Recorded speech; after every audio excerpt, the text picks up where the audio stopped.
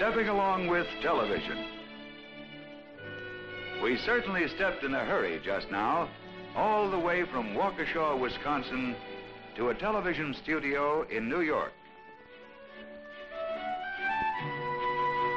Here are the lights, the cameras, the sound equipment, all typical of what you'd see at any of the several television broadcasting companies. Even so, it's a long, long way to Waukesha. How can these dancers leap like a sunbeam across 800 miles of hills and lakes and prairies? Well, let's see for ourselves. Starting in a New York studio, let's follow their performance along a pathway that turns a large chunk of our country into one tremendous stage. First, catch the action in terms of light and shade. They then translate it into electrical impulses which pass through these small cables on the floor. These cables lead to the control room overlooking the studio.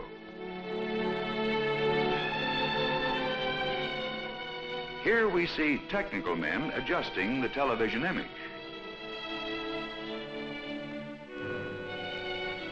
From this point on, the program is channeled into Bell System facilities, which now take over to carry the program on its journey.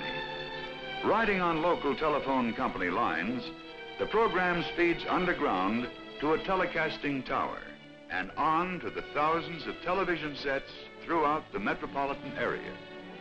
All at the same time, however, it is speeding underground to a telephone communications building many blocks away.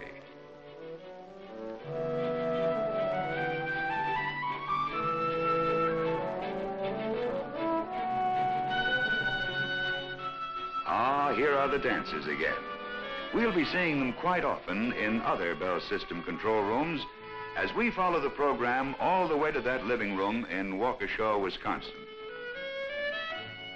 A careful check on the image and the music, and we're really on our way. Underground, the program travels on a coaxial cable highway. Then, all in the twinkling of an eye, it drops off in Philadelphia. Here in the telephone building, we hurry along to another control room where we again check in on the dancers.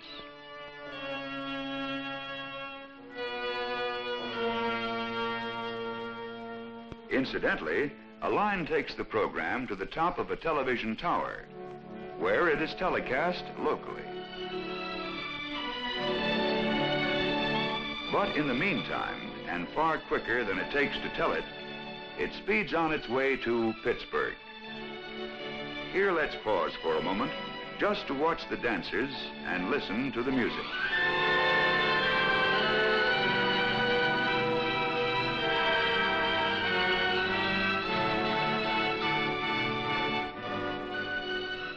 But now let's resume our journey westward, on to Cleveland and Toledo and Chicago. Here in Chicago, our coaxial cable highway takes us once more to the control room of a telephone building, and sure enough, the dancers are right here with us.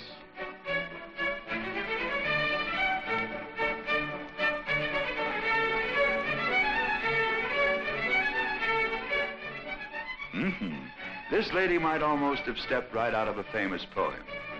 A dancing shape, an image gay, to haunt, to startle, and waylay.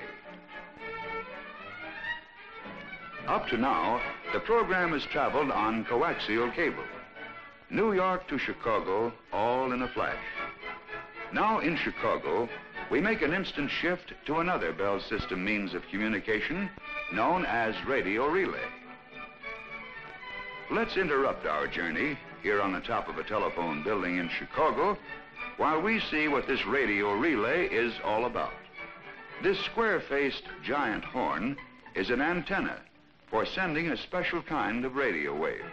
This antenna concentrates the radio waves into a very narrow beam, aimed straight as a rifle shot to a receiving tower.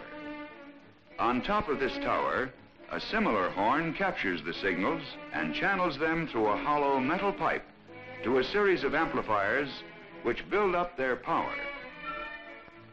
Restored to normal strength, the signals are now passed on through a sending antenna to a second radio relay tower. Here then, in essence, is what is known as radio relay. Incidentally, our program from New York could have come by radio relay instead of by coaxial cable.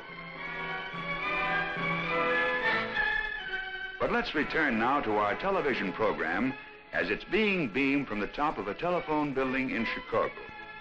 It can go west to Kansas City and Omaha, or to resume our journey, it's an easy trip northward to Milwaukee and to a receiving antenna on top of the local telephone building.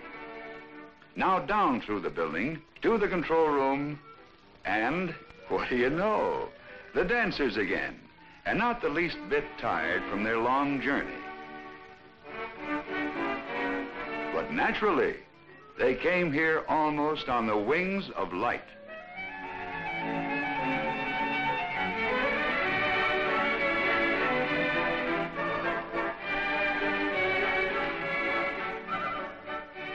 And now they simply hop on a local telephone cable, zip over to a television station, and jump out in all directions. Among the many places they land, guess where? Waukesha, of course. Now it's easy. They're picked up on a television antenna on a certain house, and the trip from the New York studio is finished. The time, just about the 200th part of a second.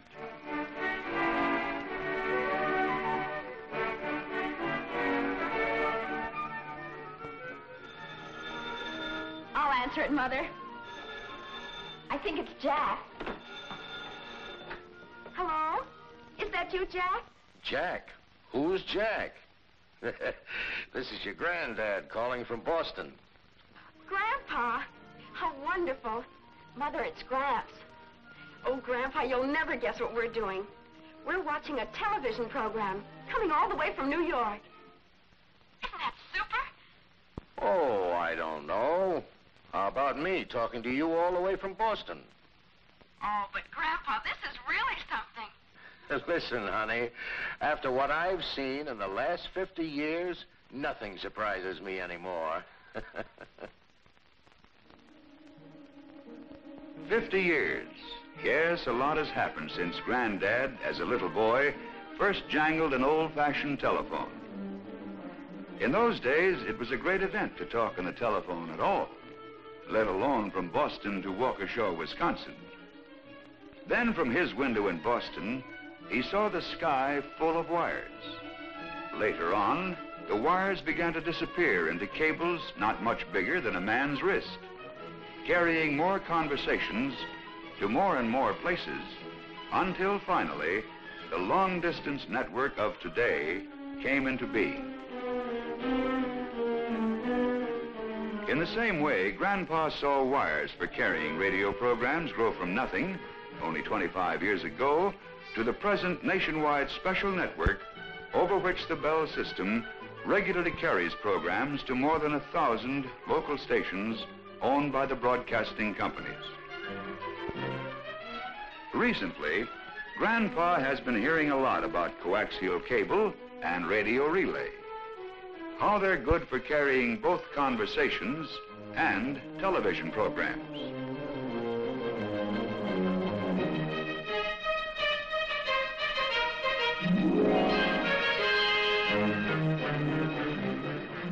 Nothing surprises Granddad anymore.